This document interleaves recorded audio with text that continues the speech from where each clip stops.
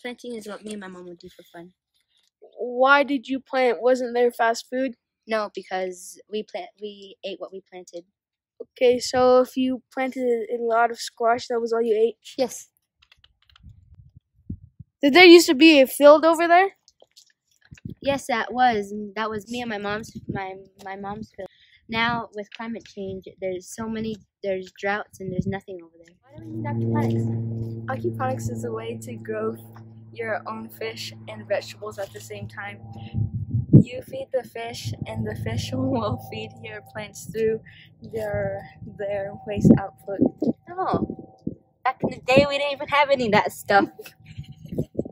So the waste produced by farm fish supplies nutrients that is grown by plants that is purified water. Right.